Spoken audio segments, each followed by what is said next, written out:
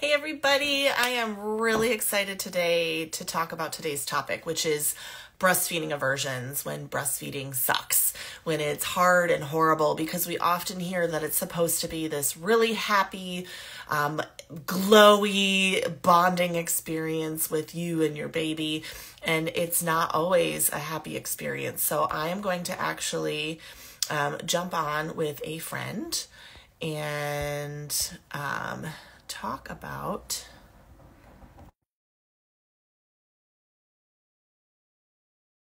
version. I think it's a topic that we just don't talk about enough, and we really need to be discussing that it's not always all sunshine and rainbows. Hello, how are you? I'm doing great. How are you? Oh my gosh, it's so good to see you again. So, I'm going to give a little background. I'm actually teaching at a professional conference this coming year in the spring about breastfeeding aversions, when breastfeeding sucks, when it's not rainbows and moonbeams and kittens. And so, my friend here, Caitlyn, graciously agreed to come and talk to me to let me interview her about her breastfeeding aversion.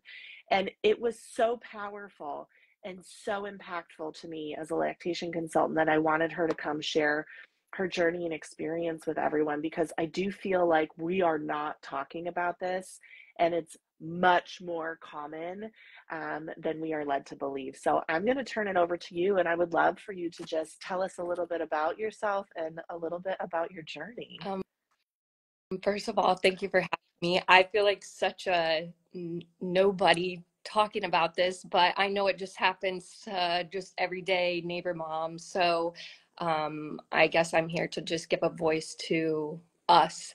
Um, so I am a first-time mom of an 18-month-old. I breastfed for 13 months. And typically, if you were to ask me about my breastfeeding journey, that's all I would say. I really Yeah. wouldn't say more to it than that. But you gave me the opportunity, the platform, the audience to hear about the aversion side of breastfeeding. And I think I wanted to share how, like, you can push through it and it doesn't have to be a death sentence for your breastfeeding journey unless Mm-hmm. you do that. So first of all, I did a little bit of research myself, because the only reason I knew I had an aversion is because I was feeling these feelings, and I was Googling negative feelings during a letdown. Is there anyone else out there? I had gotten past the contractions at the beginning of Mm-hmm. breastfeeding. I had gotten through a couple bouts of mastitis. My son never had any tie issues. Like, it was just a really seamless thing for us. So for me to have these negative feelings, I was like, there's got to be something I can do. I had the silverettes, I had the balms, I had the nice comfy chair, I had the breastfeeding shirts, I had, I set myself up for success, and I still had this aversion. So I Google this, and come to find out there's this thing called DMER, Mm-hmm. dysphoric milk ejection reflex. Is Yeah. that right? Yeah, that's And right. Yeah. a severe intensity of symptoms includes all the ones that I felt. So I couldn't find a symptom listed under DMER that I did not feel. So I feel that I was a severe extreme case of DMER.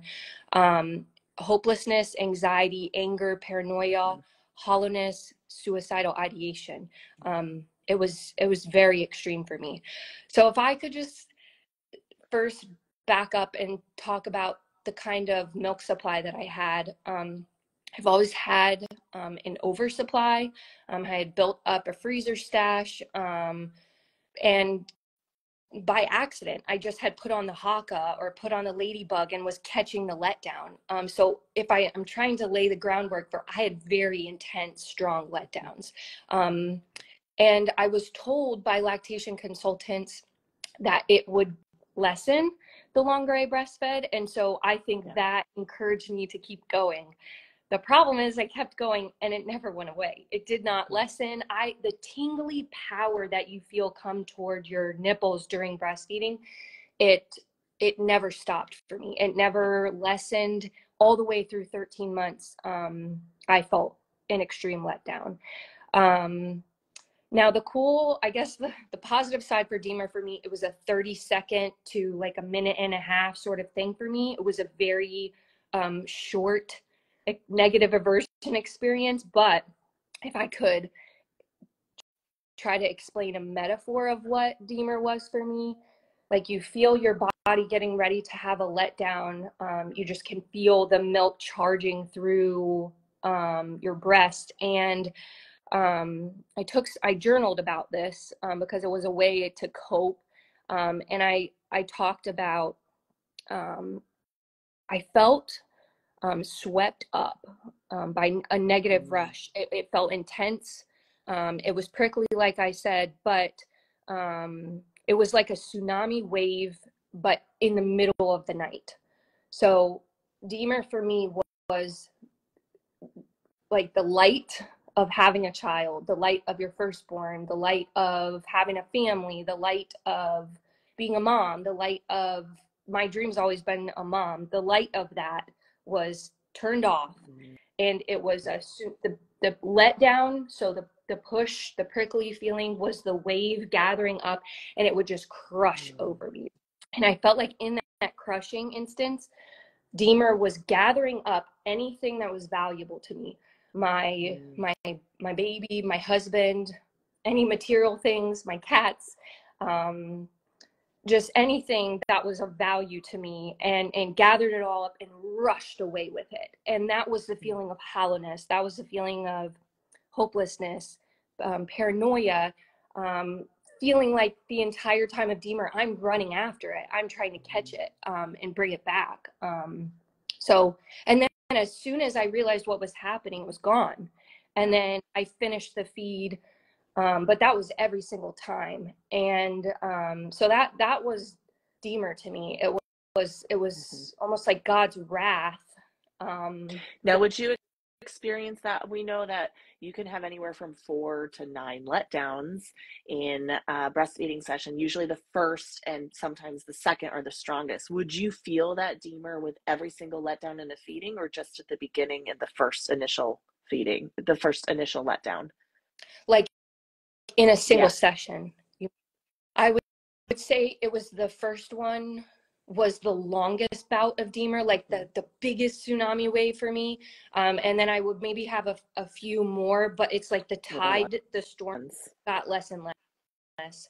But at the same time, even though it might only happen one time in a session really strong, it happened every session. So we all know you can breastfeed up to 12 times a day. Yeah. So that 12 tsunamis a day that's a lot of aversion for 13 months straight. It's a lot.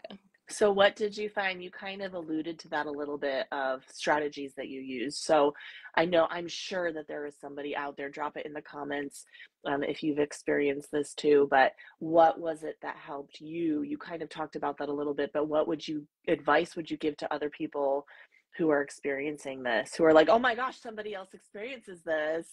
I feel seen and heard. What recommendation would you give to them? So I am the oldest of 4. My dad was a Marine. I was a school teacher for 7 years. I have always valued and found safety and security in structure and schedules and discipline, self-discipline. And so as soon as we got out of the feeding on demand, I immediately turned this breastfeeding journey into I had it spaced out, and it's like I was doing 10 feedings a day, and I was doing 8 for a couple months, and then it was 8 feedings a day a couple months, and then it was 6, and then it was 4, and then for the last few months it was 4, 3. But that structure and discipline was very important to me, knowing when the tsunamis were going to come, knowing when the aversions were going to come. Even though I knew I couldn't stop them, like I listed at the beginning of all this, I gathered all the materials. I felt really knowledgeable on breastfeeding, at least just from personal exposure to moms who have, or the TikTok research I did, or as much research as you could do without having done it yourself. So take all of that and all the different things that I had bought to make myself and my son the most comfortable during breastfeeding, take all of that, couldn't stop it from coming. So accepting that it was going to, the aversion was going to happen, accepting, and then just knowing when it was going to come and how often. So it was the structure and the acceptance that I feel like were the most important to me, being able to push through and then being able to breastfeed as long as my son wanted to.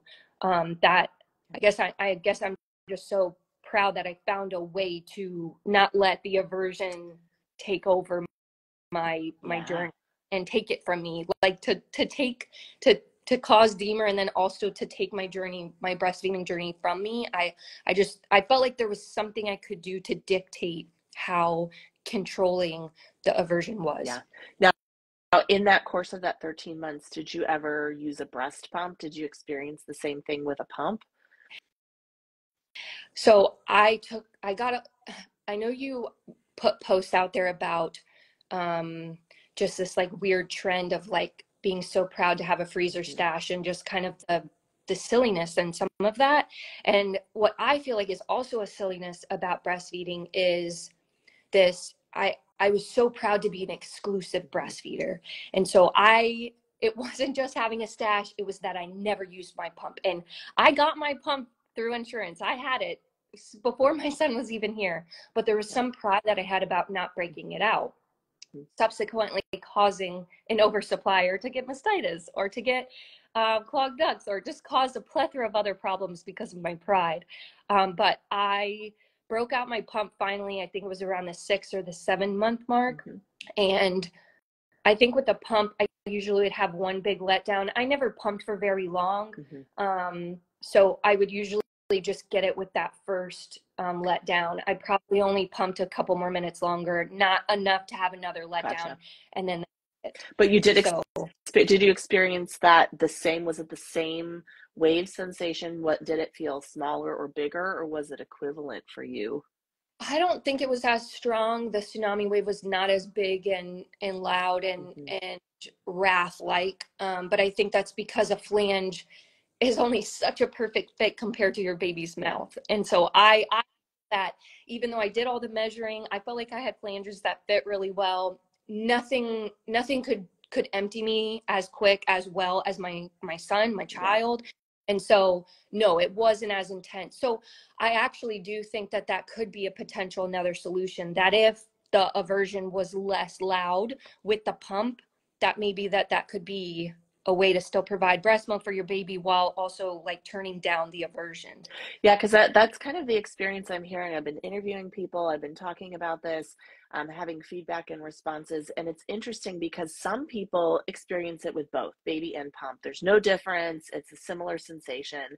I've had some people that had no issue to the baby, but a severe aversion, the DMER to the pump, or even an aversion to the pump. And then I've had it where they've had an aversion to the baby, but because they can control the pump, they had no aversion to pumping and they actually switched to exclusive pumping. So it's been really interesting to really hear the variety of experiences, that it's not one size fits all, that if you have DMER, the dysphoric milk ejection reflex, that there can be different ways that it's experienced, that it really is not just you have this, so you have DMER, so you're going to experience it like this, that it's like, oh no, you can experience it all of these different ways and we would still categorize it as that same thing. In my research, I even saw how there were moms of multiples who really didn't experience it with their first couple, but then like by the third or something, then all of a sudden they had this aversion that they didn't have at the beginning. I'm a little troubled by that, having had such a severe aversion with my first. But again, there's nothing I could do about it. So it's acceptance. DMER either joins the breastfeeding conversation for me again, or it doesn't. Maybe it's less, maybe it's more. But it doesn't last. And so like, I guess now my son being 18 months old, we stopped 5 months ago. Something that, caused me to feel emotion in preparing for this conversation with you was if I could, have one more breastfeeding session with him and have DMER the entire time, have the inversion the entire time, I would absolutely do that, to be able to provide for my baby and nourish him in that way one more time. So the aversion, is severe, is intense, but it wasn't more than my desire to provide for him in that way. Yeah, that's phenomenal. And that I really do think is where lactation consultants need to continue to ask, what is your goal? Is this sustainable? Is this too much? Because there are families that are like, that have that awareness like you, right? Of, you know what? I have strategies, I have coping tools. I know what it is. I know I'm not alone. I know this isn't something that is commonly talked about, but hey, it's there. And now that I have a name to it, I can keep going. And that, yes, there will be other families where it's like, this is not sustainable. It's overwhelming. It's impacting mental health. And there will be those cases where we as lactation consultants then need to support and say, well, maybe it is better for you to be able to wean, to not have it impact you in that way. So that's again why I'm so thankful for you coming on and talking about this, to really bring light that not every breastfeeding experience is rainbows and moonbeams and hugs and snuggles and like this Madonna with her baby, bonding moment. That yes, you can really want to breastfeed and still be having these aversions that make it this like clash between your expectation of what you think it's going to be and what you see on social media and what it actually ends up being. Absolutely. I agree with you. Well, thank you so much for coming on and being so vulnerable with us and sharing your experience. I'm really hopeful that as moms like you who are willing to come out and talk about this and are open and vulnerable, it will really help other people out there struggling with the same thing to know that they're not alone, that other people experience this too, and that there is support and strategies and coping mechanisms. Absolutely. All right. Thank you so much. And to everybody out there, thank you for watching and listening. And if you need additional support, don't hesitate to reach out to me, lalactation@gmail.com, through social media. You can always send me a message and we'll get you the best resources and strategies possible. All right. Thanks, everybody.